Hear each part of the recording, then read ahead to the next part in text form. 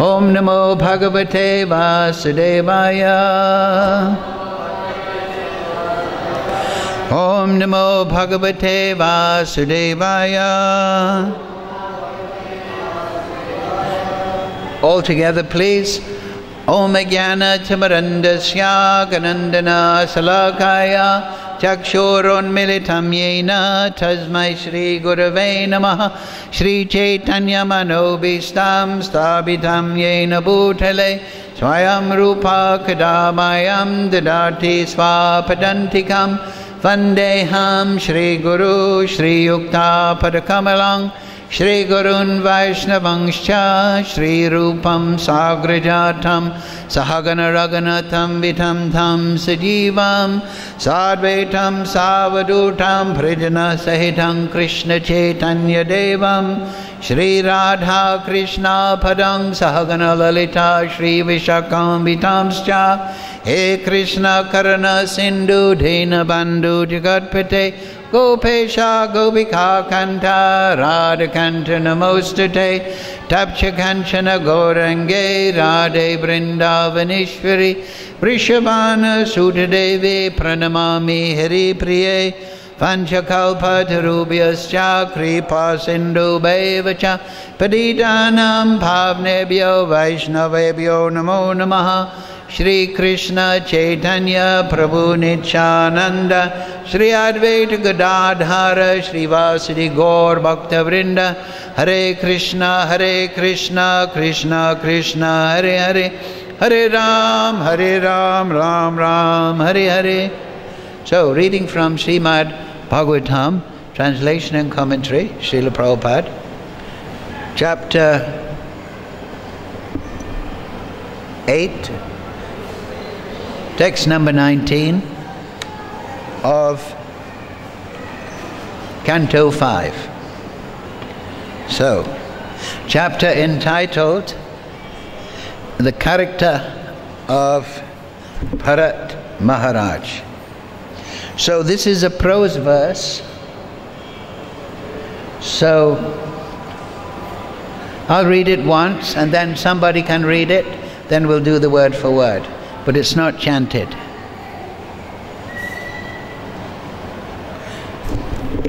Nimlochiti ha Bhagavan sakala jagat shemodayas travyat japi mama na mriga vyadu nyasa agati. Any brave soul with good eyesight?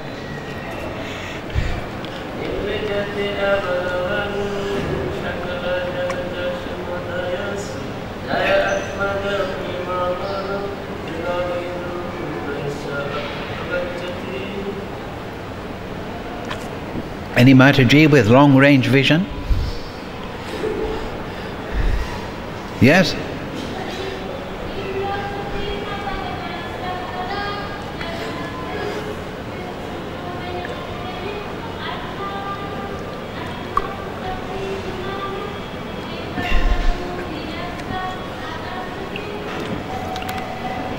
Well done.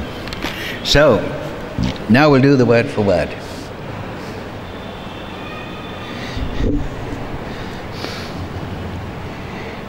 Please repeat. Nimlochati sets. Ha! Alas! Bhagavan, the Supreme Personality of Godhead,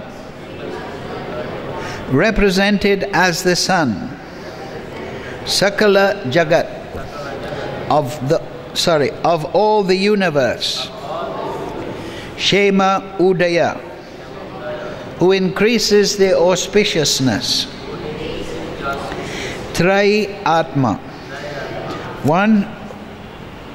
who consists of the three Vedas, Adya Api, until now, Mama, my, na, not, Mriga Vadu Nyasaha, this baby deer, entrusted to me by its mother, Aga Chati, has come back. Translation, Srila Prabhupada. More volume on the mic, please. Alas, when the sun rises, all auspicious things begin. Unfortunately, they have not begun for me. The sun god is the Vedas personified, but I am bereft of all Vedic principles. That sun god is now setting. Yet, the poor animal who trusted in me since its mother died has not returned. Please repeat. Alas, when the sun rises, all auspicious things begin. Unfortunately, they have not begun for me. The sun god is the Vedas personified, but I am bereft of all Vedic principles. That sun god is now setting. Yet the poor animal who trusted in me since its mother died has not returned. Purport Srila Prabhupada. In the Brahma Samhita 552, the sun is described as the eye of the Supreme Personality of Godhead. Yak chaksho esa savita sakala grahanan raja samasta suramurti asesha tejaha yasya yagya brahmati sambriti kala chakro govindam adi purisham tamaham bhajami. As the sun rises, one should chant the Vedic mantra beginning with the Gayatri. The sun is the symbolic representation of the eyes of the Supreme Lord. Maharaj Bharat lamented that although the sun was going to set, due to the poor animal's absence, he could not find anything auspicious. Bharat Maharaj considered himself most unfortunate, for due to the animal's absence, there was nothing auspicious for him in the presence of the sun. Makam karochi vachalam pangam laite girim yat kripatamaham vande Shri Guru Dinatarinam. Nimlokati ha Bhagavan sakala jagat che modayas travyapti yapi. Mama na briga vadu nyasa agatstiti. Alas, when the sun rises, all auspicious things begin. Unfortunately, they have not begun for me. The sun god is the Vedas personified, but I am bereft of all Vedic principles. That sun god is now setting. Yet the poor animal who trusted in me since its mother died has not returned. So, the character of Maharaj Bharat. Actually here, Maharaj Bharat is Sochati, lamenting. There's one verse in the Gita. Pramabhuta prasanatmano sochati na kankshati samak sarveshu bhuteshu madbhaktim labate param. So Maharaj Bharat, he's fallen down to the material platform. He's given up his spiritual practices, which are his prime duty for the intelligent, and he has become attached to a deer, his dear. He says, which the mother has entrusted to me. No, she hasn't entrusted it. She was escaping a lion and she had a miscarriage. It fell in the river and you saved it. That mother was trying to escape the jaws of death. But you haven't learned anything from that.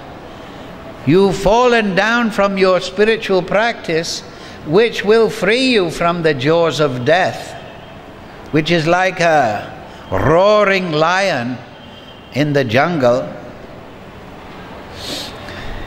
and you become sentimental about a deer.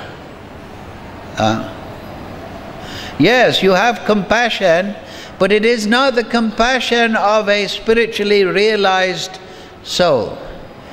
It is the compassion of a materialist for the shirt and coat. Prabhupada used to use the example that somebody's drowning, so you dive into the river or the ocean and you pull out his coat and pants. And you say to the wife who is shouting, "I've saved your husband, look, here's his shirt and pants." What will she say? She'll say, "You fool, you idiot, he's still in the water. Jump in again." So material compassion and stay there. So material compassion is to do with the water, the body. We think, oh, I'll save the deer, make it live for 20 years or so, and then I've done a wonderful thing. No, the deer will die today or tomorrow. Kripa Sindhu Bhaevacha, we chant, the Vaishnav. Gauranga Bhumi, that the 6 Goswamis, they were the embodiment of Lord Chaitanya's mercy. But that mercy, that kripa, that compassion, is not solely on the bodily platform, but it is primarily how to free someone from birth and death. The soul, the body is the dress. The body, the mind, that is the dress of the soul. And if you are feeding the body and giving mundane education, you are ignoring the soul. And in fact, Srila Bhaktisiddhanta in his essays says that if you just serve people materially in compassion, this is a great harm. Why? Because it is increasing the bodily platform. It is advertising that the problems of the world can be solved by material compassion. So it is distracting people from the real problem and the real solution, which is spiritual realization. Human life is meant for spiritual realization. Janma kama tame divyam evam yobadi tatpataha. When you know Krishna in truth, that means directly, transcendentally, directly realizing the nature of Krishna and his activities, then you don't take birth in this material world, but you attain eternal life. So that is real compassion, to emphasize, to direct people to that. And if you maintain mundane education and mundane welfare works and ignore the spiritual, then you're just giving people a comfortable situation as they go to the slaughterhouse, as they remain in the cycle of birth, death, old age, disease. Janma, mrityu, vyadi. So, vitaraga bhaya krodha manmaya mam upasritya. Gita 4:10. By taking shelter of me, upasrita, many souls in the past became free of attachment, fear and envy, anger, krodha. So it's very interesting how the acharyas explain those attachments, fear and envy, raga, bhaya and krodha. You might think that they will explain in the material sense, but they explained, Vishwanath and Baladev, they explain that this attachment, which should be placed upon the Supreme Lord, when we place this attachment to mundane objects and mundane people, this is actually a rebellion against our real nature. Because our real attachment should be to Krishna. Aham sarvasya prabhavo. Angsa. We are vibhinangsa. We are tatastha shakti.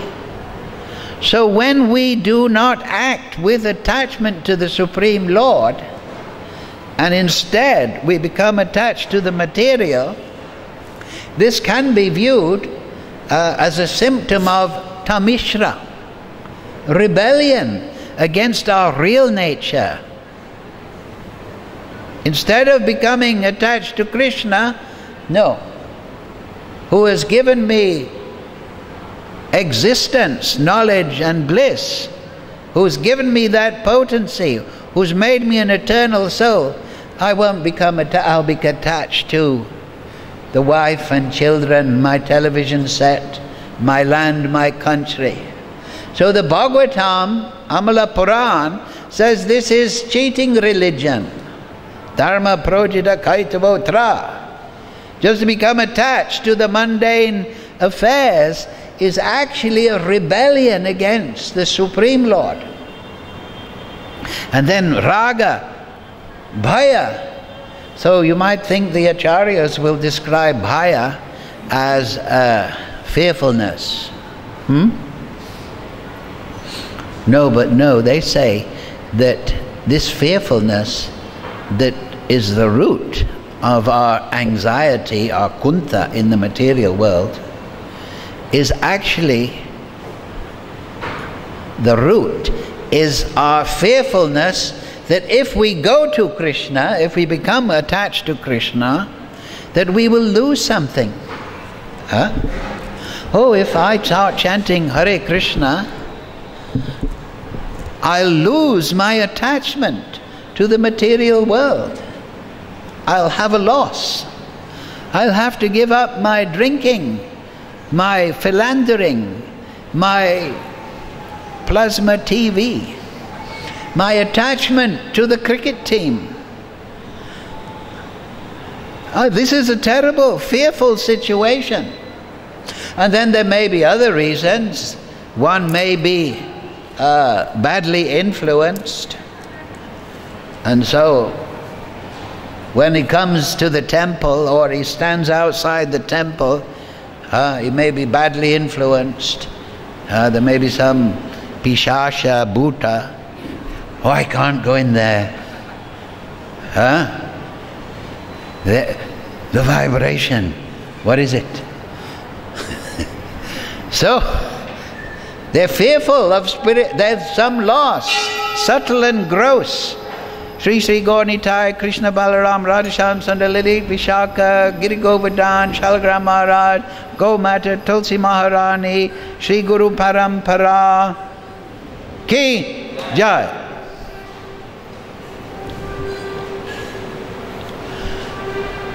So this bhaya is also rooted in our attachment to the material world. And that attachment is rooted in tamishra. Tamishra is the first covering of the conditioned soul. Rebelliousness.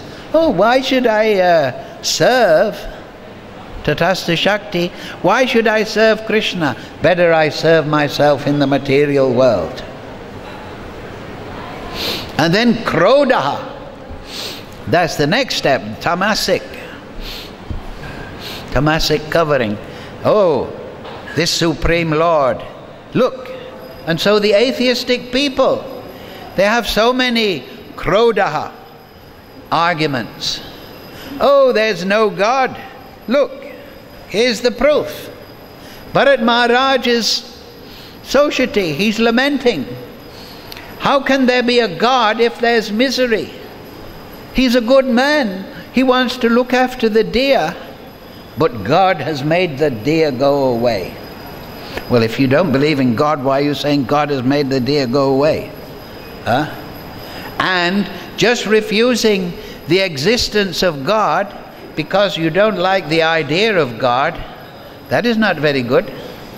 Just like you may not like somebody, that doesn't mean to say that person doesn't exist. You have to separate the existence from the personality that you're projecting. Just like in England there was one politician, Margaret Thatcher. She was very controversial. She did many things. So if I say to you,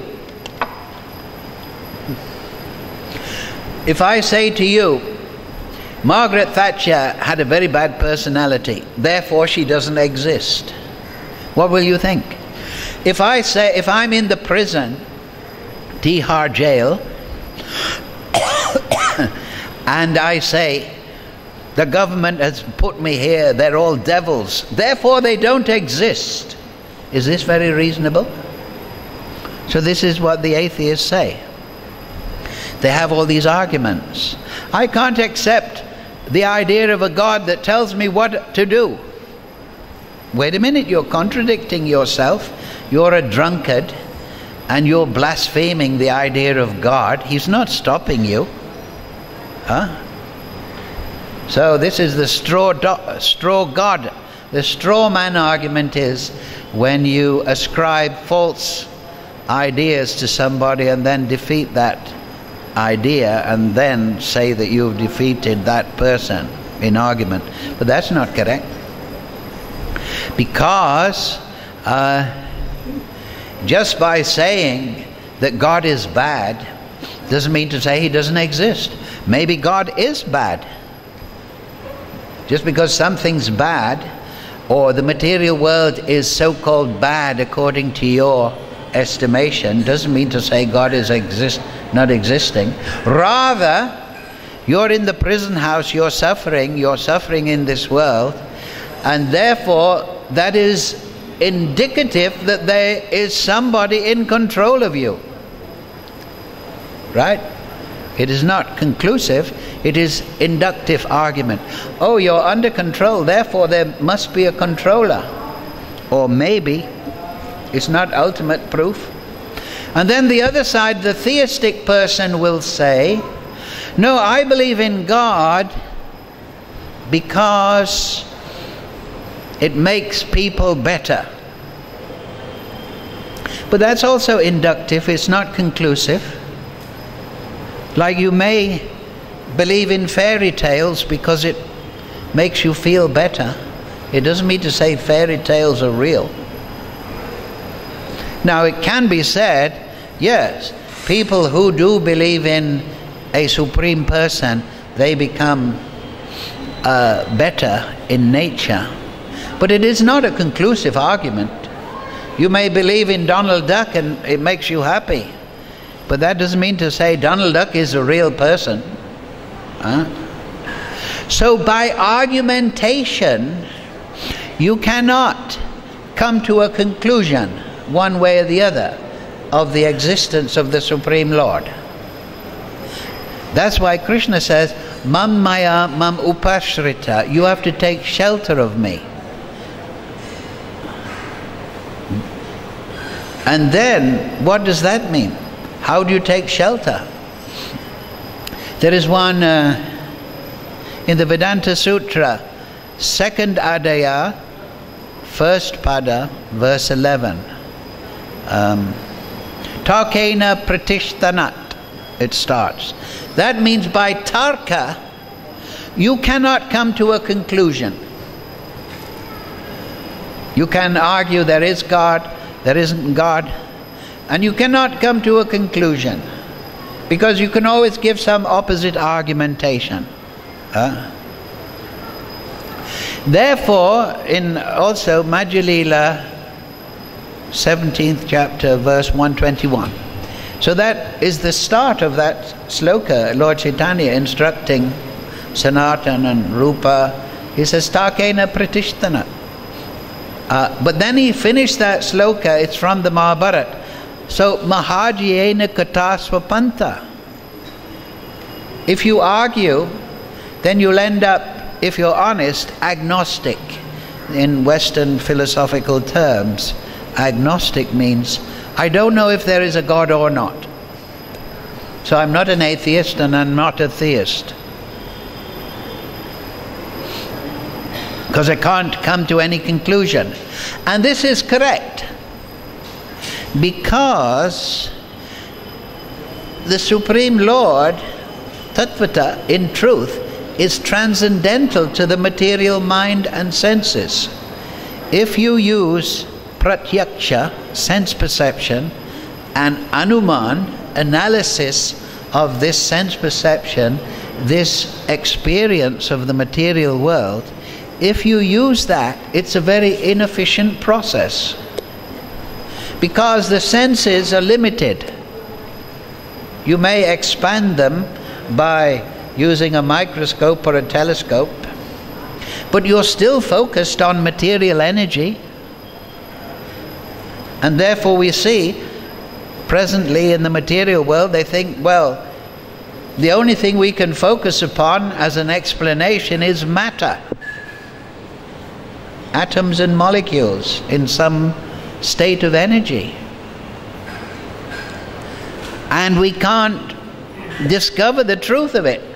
As soon as we look into the atoms and molecules, we find more and more things. We try to write mathematical formula, but then we discover something that contradicts this.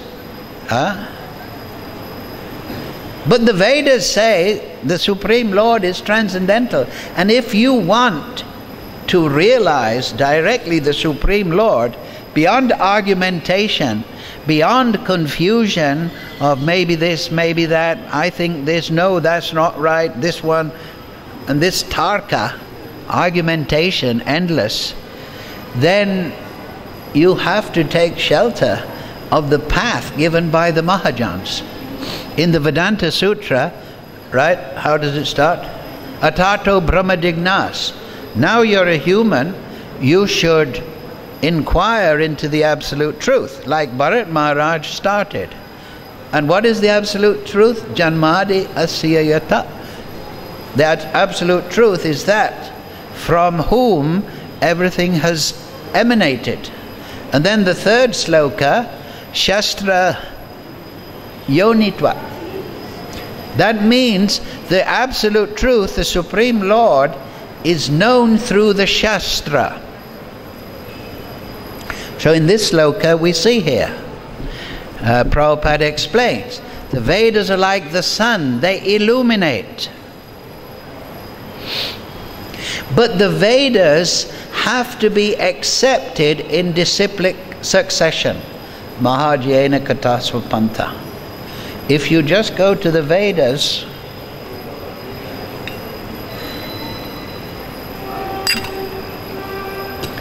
without consulting the sadhus, without consulting Guru, Parampara, there's 4 Vaishnava Sampradaya, if you don't take shelter of the Guru, Sadhu and Shastra, and use your reasoning power in relationship to the Shastra, then you're just like licking the outside of a bottle of honey.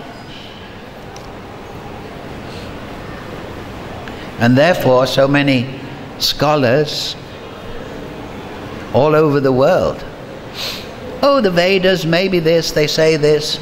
The Sanskrit grammar is very interesting. They say this here, there's this yagya here, maybe they mean this, maybe they mean that. I think it's a traditional wisdom. They never really taste, they never get any rasa. So therefore, tadvidi pratipatena pariprashnena sevaya upadexyanti te jnanam jnaninas tattva dashina. So when Krishna says manmana mam upashritya vitaraga bhaya krodha, he means you have to take shelter, and you take shelter through Guru Parampara. You don't go to the Vedas in a mood of speculation as you have been studying in the material world, through pratyaksha, anuman, reasoning and experiential knowledge. No, shabda. Shabda is shruti, smriti. It is the Vedas. When you study in that way, at the lotus feet of a spiritually realized soul, then very quickly you can understand the nature of the material world, the nature of the spiritual world, your own nature as a spirit soul. But if you employ the speculative system, or you go to the Vedas with an agenda, then your realization will be askew. Just in the same way that people in the scientific methodology, they try to realize the nature of an atom or a molecule, but their understanding is askew because they're using inefficient methodology. The senses are limited, our experience is limited, our ability to analyze is subject to limitation. So we come to false conclusions, even if we apply that method to the Vedas. And the absolute truth is factual and real. It is not a matter of speculation. So therefore, if we follow the right methodology, we realize the absolute truth as it is.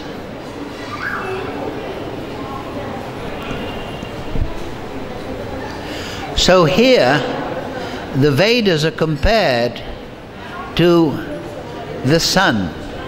They illuminate the material world, the darkness of the material world. So here, Maharaj Bharat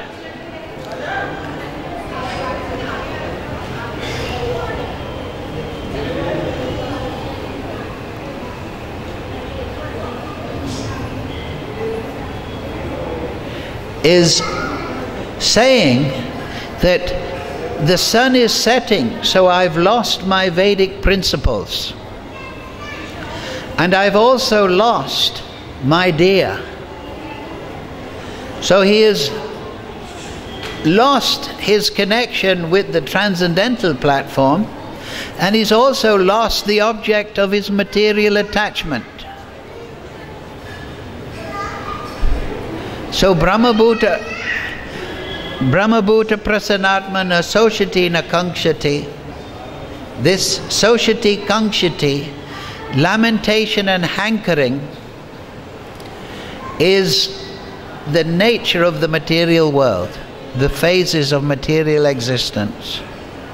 We hanker for something, and then when we lose it, we lament.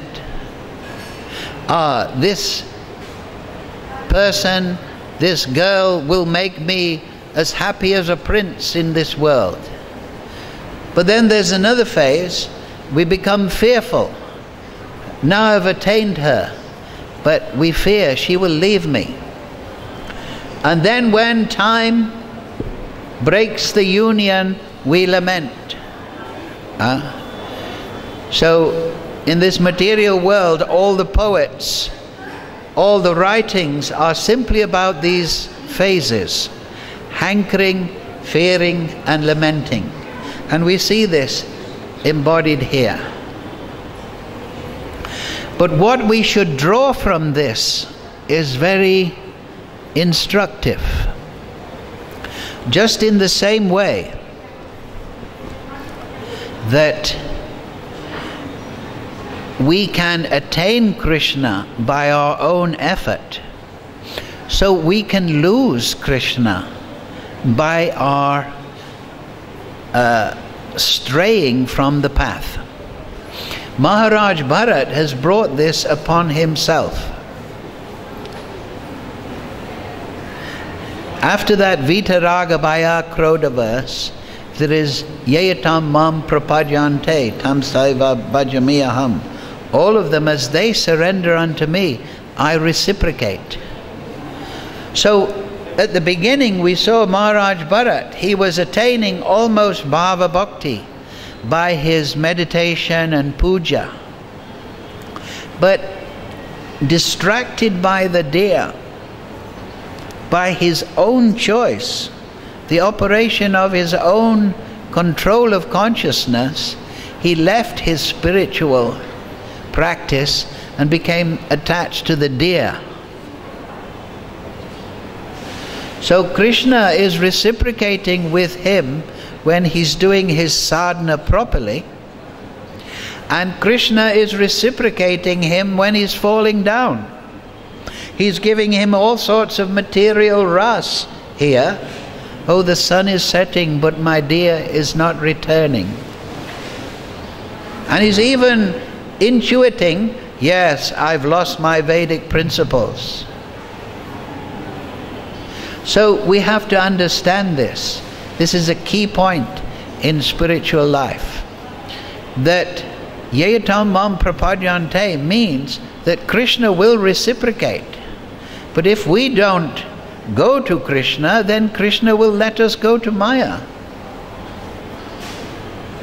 You see, this is a very important point.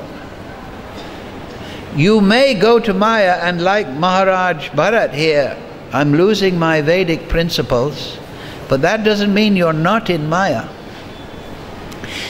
If you want to go to Krishna, you have to be proactive. You can't think, oh, now I know a few slokas, I know the Maha Mantra. It'll all happen automatically. If you buy a sitar and you have all the instruction books and you have a sitar teacher even, will you automatically become a sitar player? You may polish the sitar every day. You may tell, look, I've got a nice sitar to your friends. But will you become a sitar player? No, you have to put your fingers on the fretboard and the strings. You have to practice. And according to how you practice, your ability will develop. And you may do a little practice and become reasonably good. But then you put your practice aside, and a year later you find, well, I can't play anymore. So spiritual life is reciprocating with Krishna. And Krishna, he respects your free will. If you want to become a pure devotee, if you want bhava bhakti, if you want prem bhakti, lobdha, then Krishna will give it to you. But if you let yourself be distracted by attachment, fear, and anger, rebelliousness, and you give up your practice, and manmana madapasrita, then Krishna will, okay. So this is very important point.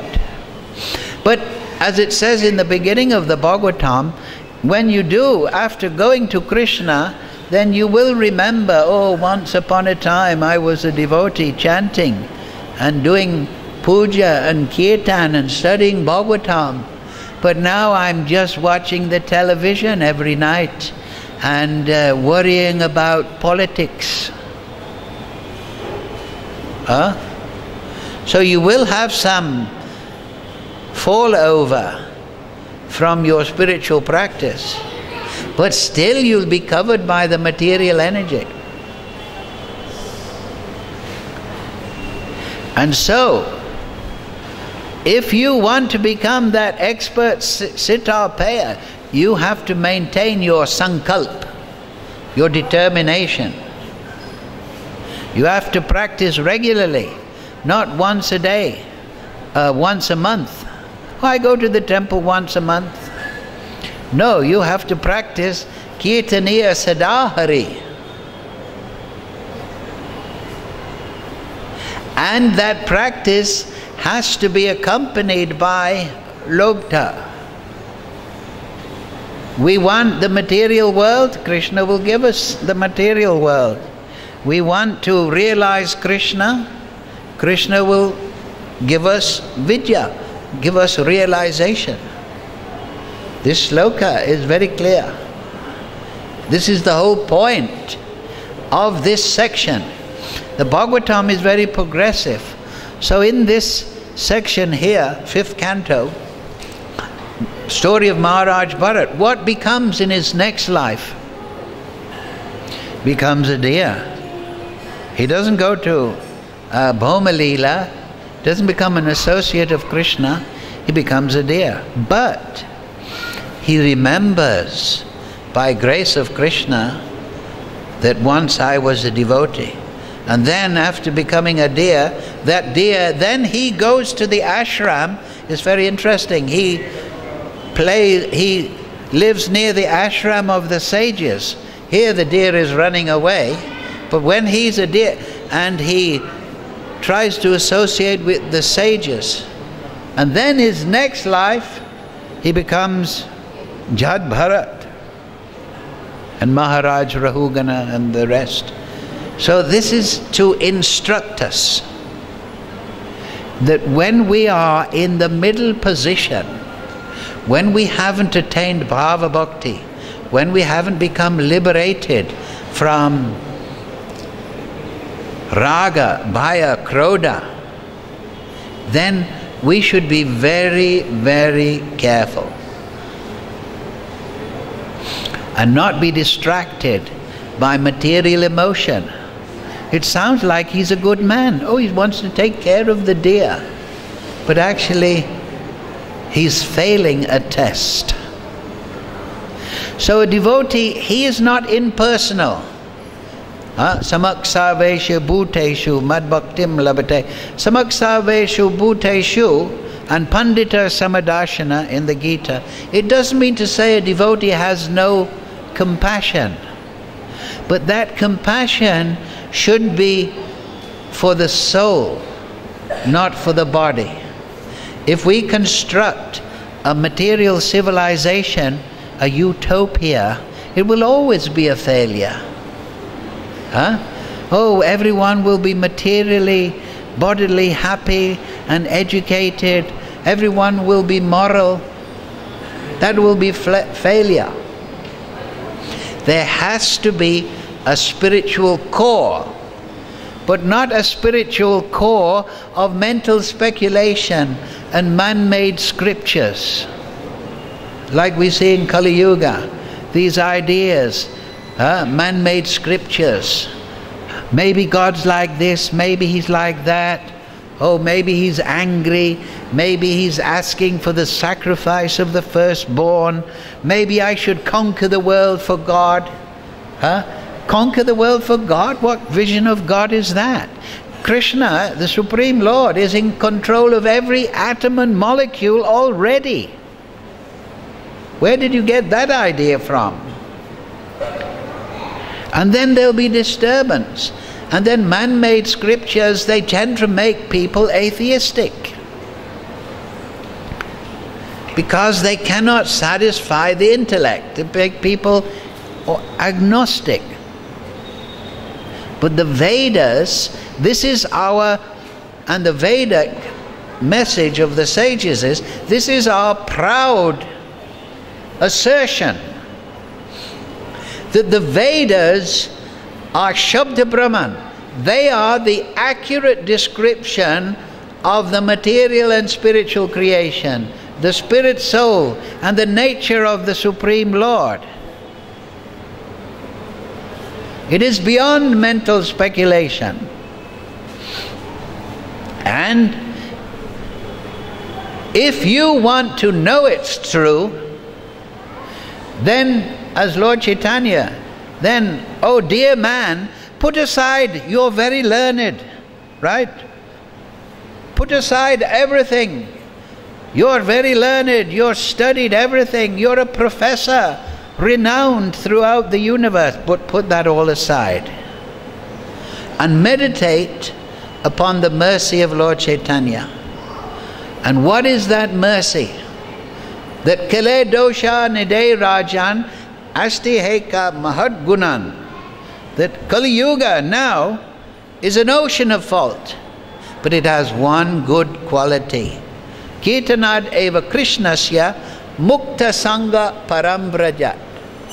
By kirtan, you can attain the Supreme Lord directly in full realization.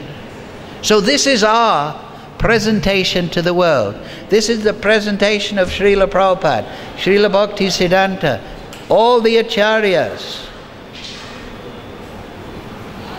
So, don't you think you should at least try? Huh? Okay, maybe we're wrong. Prove us. Prove us wrong. Read Prabhupada's books. Read the Bhagavatam. Read the Chaitanya Charitamrita. And chant Hare Krishna, Krishna Krishna, Hare Hare, Hare Ram, Ram Ram, Hare Hare. And see if nothing happens.